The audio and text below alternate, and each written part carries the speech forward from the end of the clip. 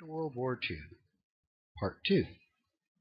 And somehow in the process of cutting and pasting things over, I lost the blue background and changed the font. That's great, because now the little words, wait a minute, they're on this side, the words that were covered over in the previous video are now there, so you can write them down.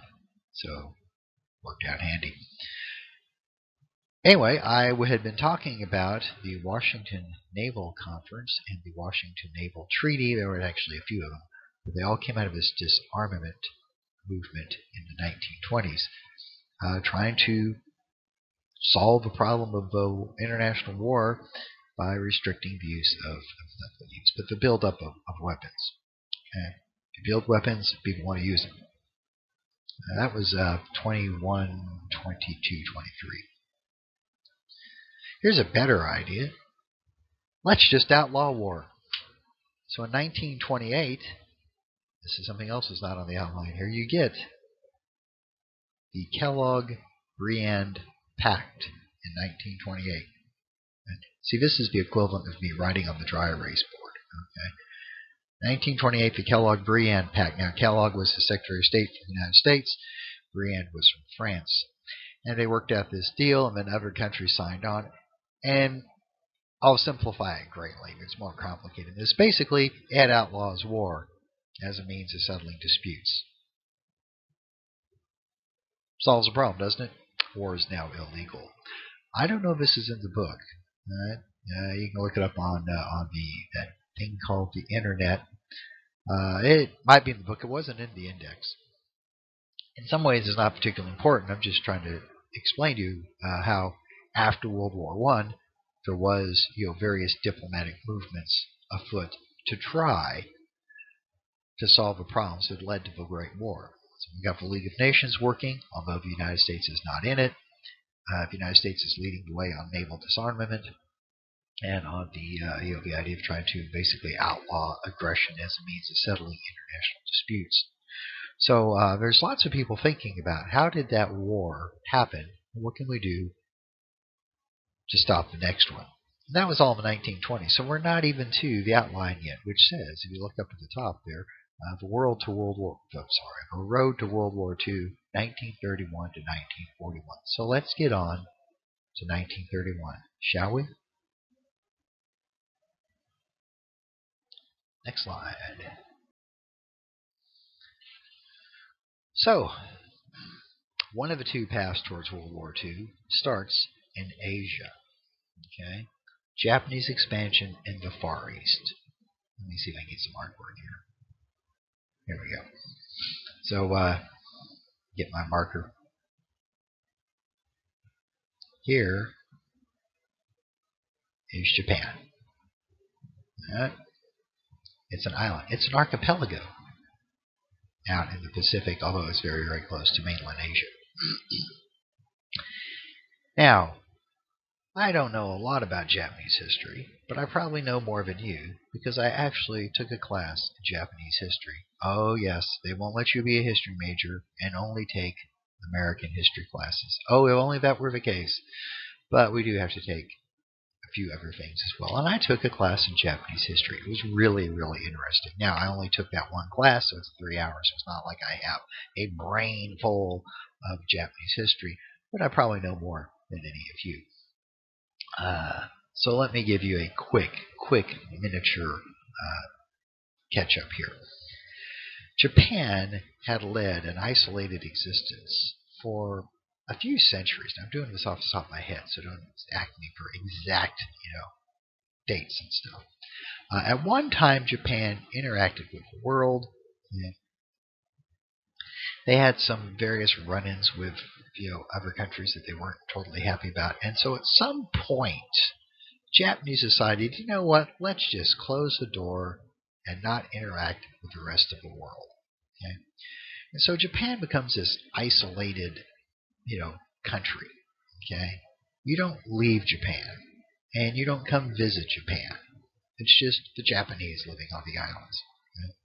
Now, they did very little interaction with the world. There was, oddly enough, and for reasons I won't go into because it's Japanese history, but The Dutch. The Japanese had a trading relationship with the Dutch. The Dutch would send a limited number of trade ships in each year. I think they only came in like once a year, or maybe a couple of times. But anyway, they would land in Nagasaki Harbor. They weren't even allowed onto the mainland. They would unload goods. They would pick up goods from Japan, and so there was a very limited amount of trade uh, interaction between Japan and the rest of the world.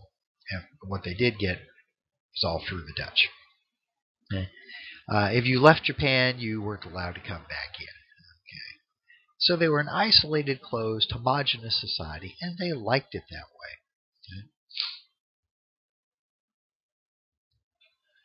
Okay, so for about 2.5 centuries, the Japanese were a closed society with very limited interaction with the world. Then in the 1850s, the United States came knocking on the door. We won't bother to go into all this. It should be covered in the 1301 class, but we never do because there's just not enough time.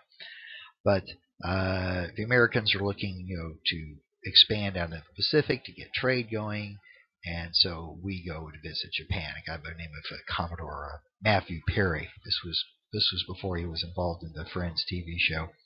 But Commodore Matt Perry goes to Japan to visit.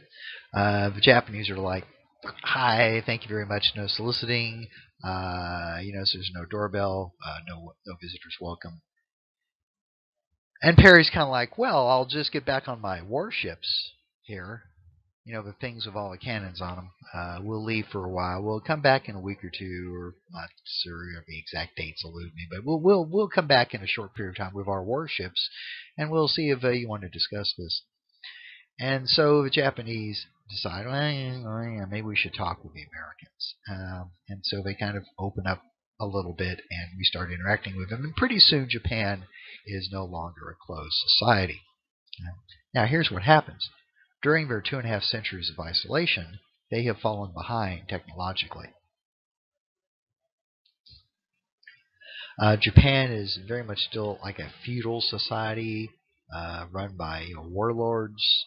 You still have samurai soldiers, which are like more like knights. It's almost like they're stuck in where Europe had been a couple hundred years earlier. So the Japanese look out and say, "Gosh, we've fallen behind the times," and they kind of go. The nation kind of goes on a massive catch-up program. They start becoming industrialized. They start expanding outward, and in a matter of just 50 years. They've done a real good job of catching up with the rest of the world as far as being a modern industrial type power. Now, one of the things they look at is that all the world powers, Great Britain, France, Germany had a limited number of colonies, the U.S. has the Philippines. All the world powers have overseas possessions. They have colonies. And Japan looks and says, well, if we want to be a world power, that's what we need to be. That's what we need to do too. Of course, the Japanese have this strong military tradition, and so they start looking to expand. The logical place to go if you're in Japan. Now remember, Japan is a series of islands, have very limited natural resources. Okay,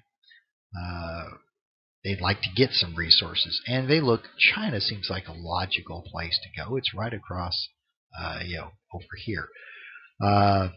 So I think there was some kind of incident with China in the late 1800s, if I recall. But in the early 1900s, the Japanese would go to war with Russia. See here it says USSR. USSR wasn't around at the time I'm talking about. It was still Russia. But the Japanese go to war against Russia, and a lot of people's surprise, they defeat the Russians. Now, to the Westerners, this is kind of shocking because Russia is considered a European power. Now they're one of the weaker of the military they're one of the weaker of the European powers. They're not quite as advanced industrially as say England, but they're still considered kind of westernized, and then they're kind of shocked when they're defeated by the Japanese in this war, which took place during Theodore Roosevelt's administration. In fact, Theodore Roosevelt won the Nobel Peace Prize for helping to negotiate, some kind of settlement here. Yeah. So the Japanese are starting to kind of get out and flex their muscle a little bit. Okay. Right about 1910 or so, they move here into Korea. See, it says Japanese territory as of 1928 down here. Notice the dark area is Korea. Okay, so Korea is a different area. I mean, the Koreans are ethnically different than the Japanese. They're both Asians, but Korea is, because they're attached to China, has a lot of different cultures and things. And one day the Japanese just kind of waltz in and kind of gobble up Korea. I don't know any of the particulars about that. I did have a student in my class once who was of Korean background, and that student knew some of the background. But I didn't have time to get into it because it's a U.S. history survey class.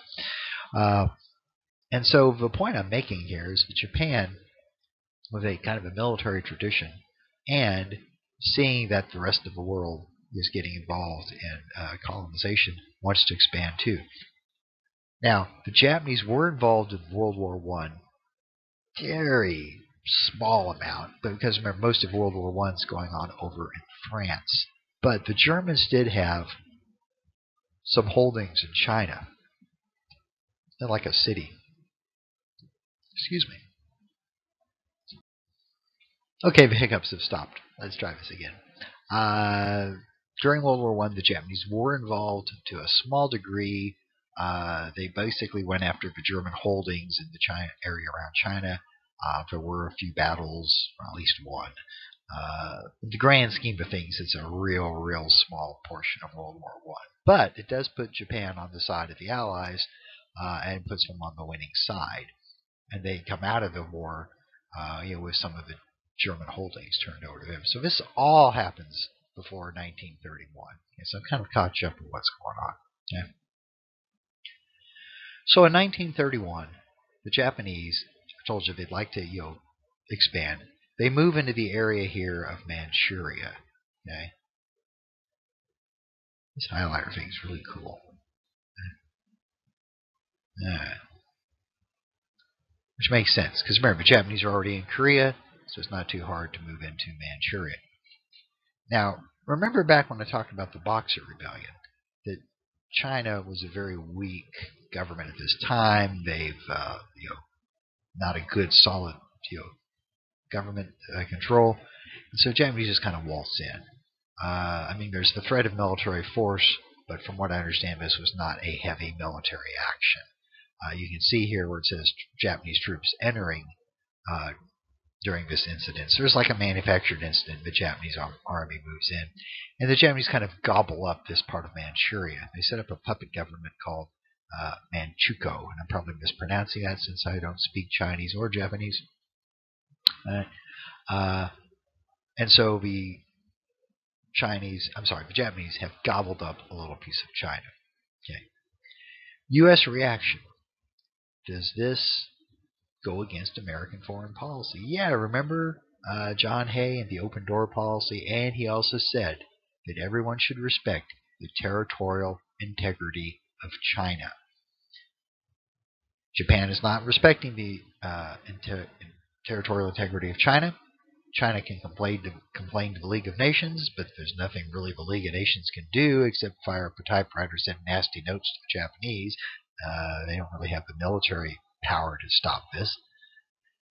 Could the Americans get involved? I mean, we said we don't want people, invading China and taking their territory, but I mean, this is 1931. We're in the middle of the Great Depression. Okay, what? Herbert Hoover's going to go to Congress, ask for a declaration of war to protect China from Japan. Do you think anybody's going to go for that? No. So the Japanese get away with this. Okay, people aren't happy about it, but nothing really comes of it. U.S. reaction is basically diplomatic protest, nasty notes, but there's really nothing we can do. It's on the other side of the planet, and there's really probably not a lot we could have done about it. All right. End of part 2.